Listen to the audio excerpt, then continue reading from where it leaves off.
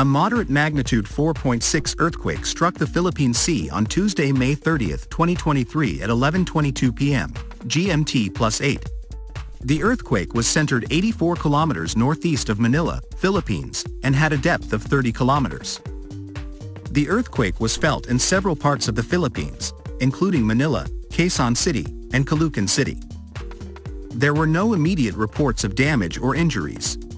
The United States Geological Survey, USGS, the European Mediterranean Seismological Center, EMSC, and the German Research Center for Geosciences, GFZ, all reported the earthquake as having a magnitude of 4.6. The earthquake occurred along the Philippine Fault, which is a major fault line that runs through the Philippines. The Philippine Fault is responsible for many earthquakes in the Philippines, including the 1990 Luzon earthquake, which had a magnitude of 7.8 and killed more than 16,000 people. The earthquake on Tuesday is a reminder of the seismic activity that is common in the Philippines. The country is located in a region known as the Ring of Fire, which is a horseshoe-shaped area around the Pacific Ocean where most of the world's earthquakes and volcanic eruptions occur.